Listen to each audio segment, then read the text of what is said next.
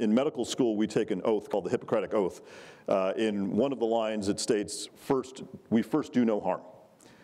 And I take that very seriously. Again, I deal with some of the most complex rare disease cases you can imagine, and it is always the foremost thing in my mind, safety. So first thing we do with every patient is we run the same molecular markers on every single patient. We do that because we have a singular disease entity that we're studying here, and we want to actually equivocate that data across one platform. This is an example of a milk allergy patient, where we are now studying the different types of proteins present in milk, 23 primary subset proteins in milk. How are we going to actually organize those in an appropriate process?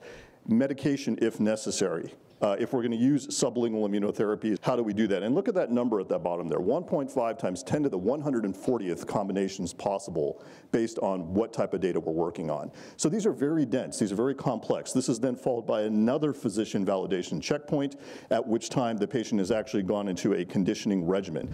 We're actually now starting to dose these patients. We're challenging them, they're giving daily and then eventually doses that turn into a physical challenge. That all has to be calculated. It's adjusted based on several factors. Then they go into actual treatment foods. These are typically the tolerance foods, the tolerance induction foods, the foods that you consider most severe. In this case, it'd be milk. That's also a chronometric aspect, meaning it involves time. So we actually have to measure the timing effect. And this is why we collect so much data, not only at the beginning of the process, but at the duration of the process as well.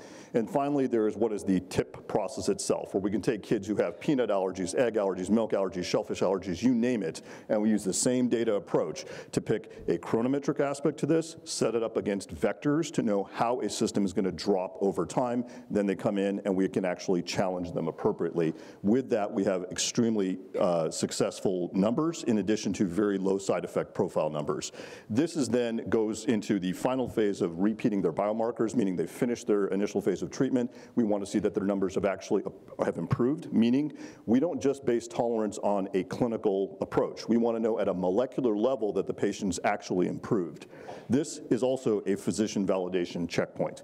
Once this is done, we go into the final sequence, which is pure remission, which means now we can take these daily doses of food and move them to a weekly dose, maybe move them to an every 2-week dose. How many safety steps are in place? How was it built this way? Okay, yeah, sure, I'm a little crazy. I've liked mathematics a lot. Maybe that's what it is. But the bottom line is we have to have all these steps in place to make this actually happen to the safety parameters that we have. So we have spent well over $1.5 million over time collecting data, turning that data into algorithms, actually creating appropriate mathematical models, applied mathematical models, now turning it into machine models or machine learning models. So all of this, which was done through massive data processes and a lot of human hands going through a process, has been built into software.